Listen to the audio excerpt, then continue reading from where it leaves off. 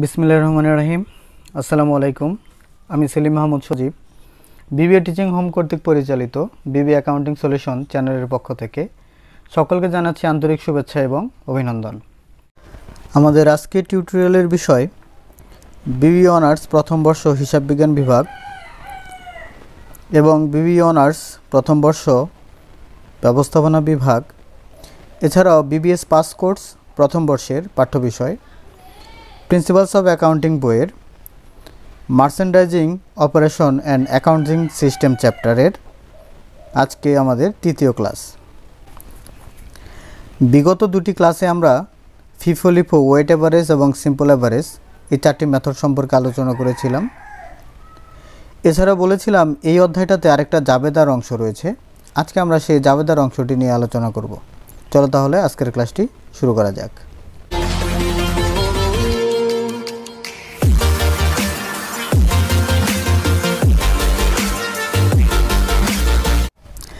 Merchandising অপারেশনে জাবেদাটা দুটি পদ্ধতিতে করা হয়। একটি হচ্ছে পিরিয়ডিক ইনভেন্টরি সিস্টেম, আরেকটি হচ্ছে perpetual inventory system. Periodic inventory সিস্টেমের জাবেদা করার একটি রুলস এবং পারপিচুয়াল সিস্টেমে জাবেদা করার আরেকটি আলাদা রুলস। প্রথমে আমরা অঙ্ক করার আগে এই রুলসগুলো অত্যন্ত ভালোভাবে বুঝে এবং শিখে নেব। শুরুতে আমরা দেখে নেই পিরিয়ডিক ইনভেন্টরি সিস্টেমের কী রুলস। পিরিয়ডিক ইনভেন্টরি সিস্টেমে এখানে নতুন কোনো নিয়মের প্রয়োজন নাই, কারণ আমরা যে সাধারণ বা জেনারেল জার্নাল করি ওই সাধারণ জাবেদার যে নিয়ম ঠিক পিরিয়ডিক ইনভেন্টরি সিস্টেমের একই নিয়মেই অঙ্ক করতে হয়। আমরা যদি সাধারণ জাবেদার নিয়মগুলো ভালোভাবে পারি তাহলে পিরিয়ডিক ইনভেন্টরি সিস্টেম নতুন করে শেখার কিছু নাই। সাধারণ জাবেদা করলেই পিরিয়ডিক ইনভেন্টরি সিস্টেমের উত্তর হয়ে যাবে। এখন আমরা পারপিচুয়াল ইনভেন্টরি সিস্টেমের নিয়মটা একটু দেখে নিই। পারপিচুয়াল ইনভেন্টরি সিস্টেম এই নিয়মটা একটু আলাদা এবং পরীক্ষায় এই নিয়মটাই বেশি আসে। সাধারণ জাবেদায় যেখানে পার্সেস রিটার্ন, তারপরে freight in, carriage in, transportation in অর্থাৎ ক্রয় ফেরত, তারপরে হচ্ছে পরিবহন, সেটা ক্রয় পরিবহন হতে হবে, ক্যারেজ ইন, ট্রান্সপোর্টেশন ইন অর্থাৎ ইন থাকলে আমরা সাধারণত ক্রয় পরিবহন বুঝি। এরপর হচ্ছে পার্সেস ডিসকাউন্ট, ক্রয় বাট্টা অর্থাৎ ক্রয় সংক্রান্ত যে খরচগুলো রয়েছে এই সবগুলোর পরিবর্তে আমাদেরকে পারপিচুয়াল ইনভেন্টরি সিস্টেমে মার্চেন্ডাইজ ইনভেন্টরি লিখতে হবে। এক কথায় যদি বলি, সাধারণ জাবেদা বা পিরিয়ডিক ইনভেন্টরি সিস্টেমে যে সকল জাবেদায় purchase return, freight in, carriage in, transportation in এবং পার্সেস ডিসকাউন্ট এই হিসাবগুলো ডেবিট হবে, সেই ক্ষেত্রে আমরা এই হিসাবগুলোকে ডেবিট না করে সবগুলোর ক্ষেত্রে মার্চেন্ডাইজ ইনভেন্টরি হিসাবকে ডেবিট লিখব। এরপর হচ্ছে সেলসের ক্ষেত্রে সাধারণত আমাদেরকে দুটি জাবেদা দিতে হয়। একটি হচ্ছে বিক্রয়ের জাবেদা, আরেকটি হচ্ছে ক্রয় মূল্য বা কষ্টের জাবেদা। যখন আমরা পণ্য বিক্রি করব সেটি ক্যাশ অথবা বাকি যে কোনো একটা হতে পারে। যদি নগদে বিক্রি হয় তাহলে আমরা জাবেদা দেব ক্যাশ ডেবিট, সেলস ক্রেডিট। আর যদি বাকিতে বিক্রয় হয় সেক্ষেত্রে account receivable debit, sales credit.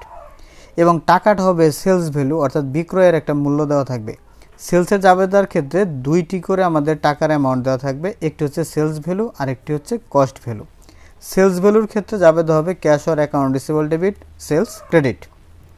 আবার আরেকটি যদি কস্ট ভ্যালু থাকবে, কস্টের জন্য আমাদের আরেকটি বেশি জাবেদা দিতে হবে, সেটি হচ্ছে cost of goods sold debit, merchandise inventory credit.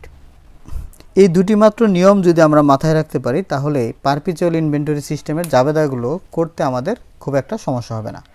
চলো তাহলে আজকে একটি অঙ্কের মাধ্যমে আমরা এই রুলসগুলো একদম স্পষ্ট করে নিই। আমরা শুরুতে প্রশ্নটা ভালো করে পড়ে নিই। করিম অটো সেলস ইউজেস এ পারপিচুয়াল ইনভেন্টরি সিস্টেম।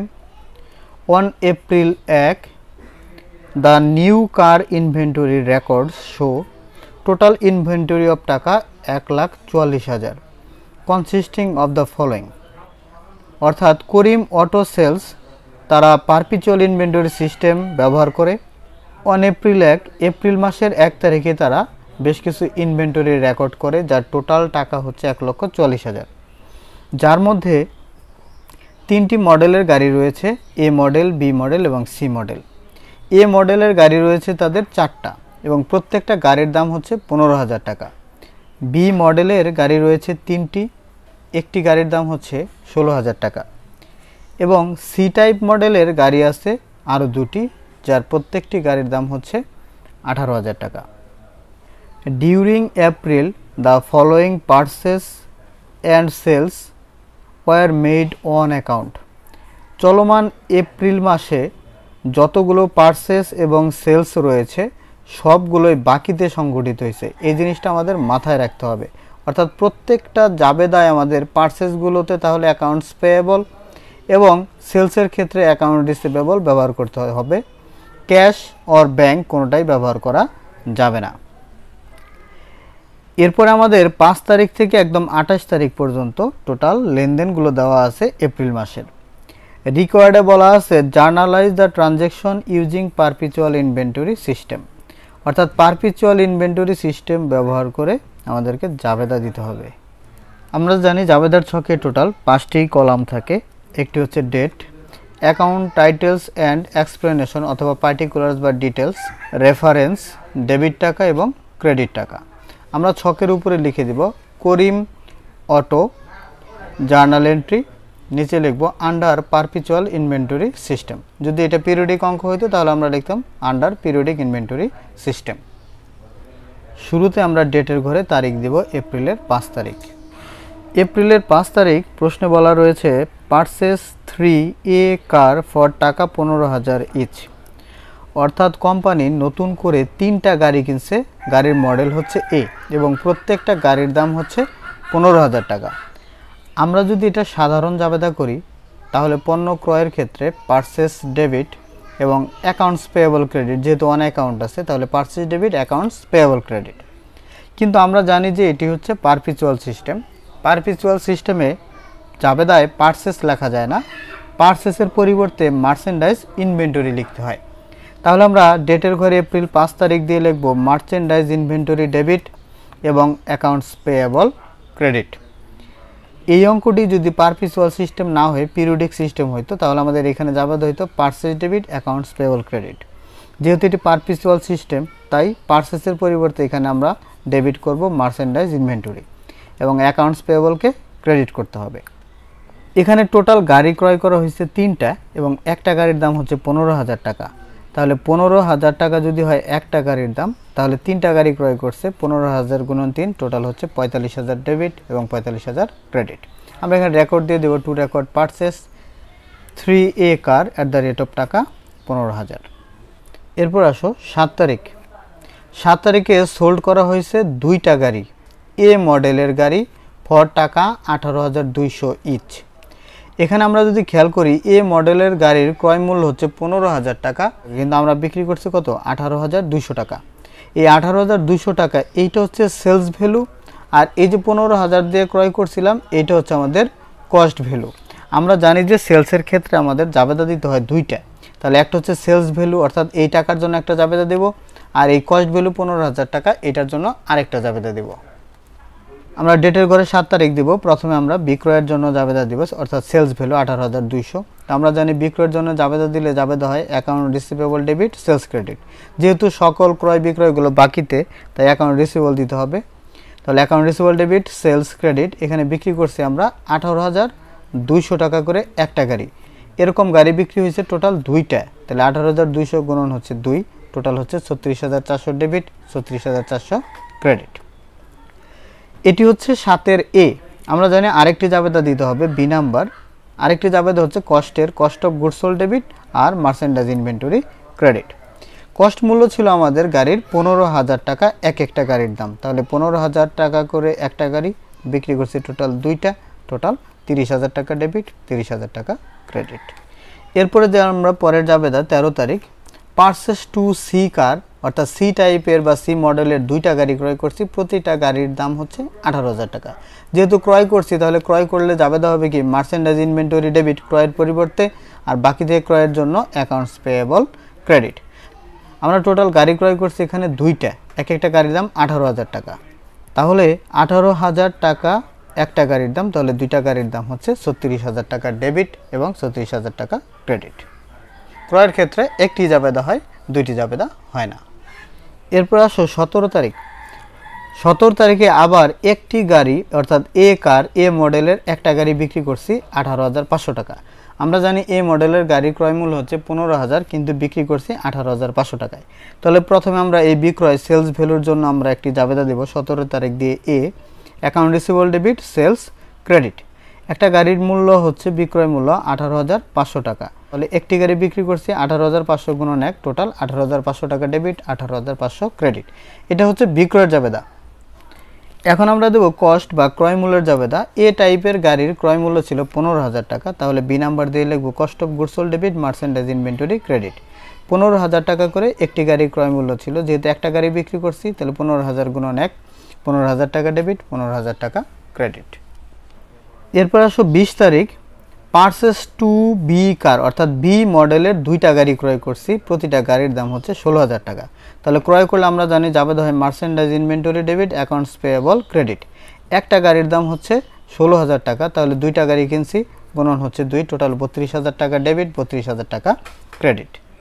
এরপর আসো 22 তারিখ return 1 B car purchase on April 20 অর্থাৎ এই যে মাত্র 20 তারিখে যে দুইটা গাড়ি ক্রয় করলাম এইখান থেকে একটা গাড়ি আমরা কি করছি ফেরত দিয়ে দিছি, যে গাড়িটার ক্রয় মূল্য ছিল আমাদের 16,000 টাকা। তাহলে আমরা জানি যে ফেরত দিলে সাধারণ জাবেদা হয় accounts payable debit purchase return credit. যেহেতু এটি পারপিচুয়াল সিস্টেম তাহলে পারচেস রিটার্নের পরিবর্তে মার্চেন্ডাইজ ইনভেন্টরি লিখতে হবে। তাহলে আমাদের জাবেদা হচ্ছে accounts payable debit merchandise inventory credit. B মডেলের একটা গাড়ি আমরা ফেরত দিচ্ছি। আমরা জানি একটা গাড়ির দাম হচ্ছে 16,000 টাকা, এটা ছিল আমাদের ক্রয় মূল্য 20 তারিখে। তাহলে একটা গাড়ি যদি আমরা ফেরত দিয়ে দিই 16,000 গুণন 1 16,000 টাকা ডেবিট 16,000 টাকা ক্রেডিট। এরপরে রয়েছে 24 তারিখ সোল্ড 3 সি কার অর্থাৎ সি মডেলের তিনটা গাড়ি বিক্রি করছি, যার প্রত্যেকটার বিক্রয় মূল্য হচ্ছে 24,000 টাকা। এটা হচ্ছে সেলস ভ্যালু। আর আমরা উপরে প্রশ্নে দেখতে পাচ্ছি সি মডেলের প্রত্যেকটা গাড়ির দাম অর্থাৎ কস্ট ভ্যালু ছিল আমাদের 18,000 টাকা। 18,000 টাকার গাড়ি বিক্রি করলাম প্রত্যেকটা 24,000 টাকায়। আমরা জানি পারপিচুয়াল সিস্টেমে সোল্ড বা সেলসের ক্ষেত্রে জাবেদা হয় দুইটা। তাহলে আমরা এখানে এ নাম্বার দিয়ে জাবেদা দেব account receivable debit sales credit. Total গাড়ি বিক্রি করছি আমরা তিনটা, তাহলে 24,000 টাকা করে যদি তিনটা গাড়ি বিক্রি করি তাহলে টোটাল হচ্ছে 72,000 টাকা ডেবিট এবং 72,000 ক্রেডিট। কিন্তু এই গাড়িগুলোর আমাদের ক্রয় মূল্য ছিল 18,000 টাকা করে। তাহলে আমরা একটা কস্টের জাবেদা দেব বি নাম্বার দিয়ে cost of goods sold debit merchandise inventory credit. তাহলে আমাদের ক্রয় মূল্য ছিল 18,000 টাকা করে, তাহলে 18,000 গুণন হচ্ছে 3, তাহলে তিনটা গাড়ির ক্রয় মূল্য হচ্ছে 54,000 টাকা ডেবিট 54,000 টাকা credit. Cost of goods sold debit merchandise inventory credit. এরপর আসি আমরা সর্বশেষ তারিখ 28 সোল্ড 1 বি কার ফর টাকা 21,000। বি মডেলের গাড়ির দাম ছিল 16,000 টাকা কস্ট মূল্য, যেটা আমরা বিক্রি করছি সেলস ভ্যালু হচ্ছে 21,000 টাকা। তো আমরা সেলসের ক্ষেত্রে আবার দুটি জাবেদা দিই এ নাম্বার দিয়ে account receivable debit sales credit. যেহেতু গাড়ি বিক্রি হয়েছে কয়টা একটা অর্থাৎ 21,000 টাকায় 21,000 গুণন হচ্ছে 1 টাকা টোটাল 21,000 ডেবিট 21,000 ক্রেডিট। এবার এই 21,000 টাকার গাড়ির ক্রয় মূল্য ছিল আমাদের বি টাইপের 16,000 টাকা। তাহলে একটা গাড়ি 16,000 টাকা যদি বিক্রি করি তাহলে 16,000 গুণন হচ্ছে 1 টোটাল 16,000 ডেবিট 16,000 ক্রেডিট। অর্থাৎ ক্রয় মূল্য বা কস্টের জাবেদা হবে cost of goods sold debit merchandise inventory credit. এভাবে কিন্তু আমরা খুব সহজেই এই পারপিচুয়াল সিস্টেমের জাবেদাগুলো করতে পারি। শুরুতে আমি তোমাদের যে রুলসগুলো বলে দিলাম এগুলো যদি তোমরা খাতায় নোট করে রাখো এবং ভালো করে আয়ত্ত করতে পারো, আমার মনে হয় এই পারপিচুয়াল সিস্টেম নিয়ে তোমাদের ভিতরে কোনো সংশয় বা সমস্যা থাকবে না। বিবিএ অনার্স বা বিবিএস পাস কোর্সে যারা সামনে পরীক্ষার্থী রয়েছে আশা করি এই অঙ্কটা পরীক্ষায় তোমাদের চলেও আসতে পারে। এই অঙ্কটা বহুবার আমাদের বোর্ড কোশ্চেনে এসেছে এবং এটা খুবই একটা ইম্পর্টেন্ট একটা অঙ্ক। আশা করি আজকের ক্লাসটা তোমরা অত্যন্ত সুন্দরভাবে বুঝতে পেরেছো। তাই পারপিচুয়াল সিস্টেমে আশা করি তোমাদের কোনো সমস্যা আর নাই। এরপরেও যদি কারো বুঝতে কোনো সমস্যা হয় অবশ্যই আমাকে কমেন্টস বক্সে জানাবে, আমি চেষ্টা করব তোমাদেরকে আবার ভালোভাবে বুঝিয়ে দেওয়ার জন্য। এতক্ষণ সময় দিয়ে আমার সাথে থাকার জন্য সকলকে আন্তরিক শুভেচ্ছা ও ধন্যবাদ জানিয়ে এখানেই বিদায় নিচ্ছি। সবাই ভালো থাকবে, সুস্থ থাকবে। আল্লাহ হাফেজ।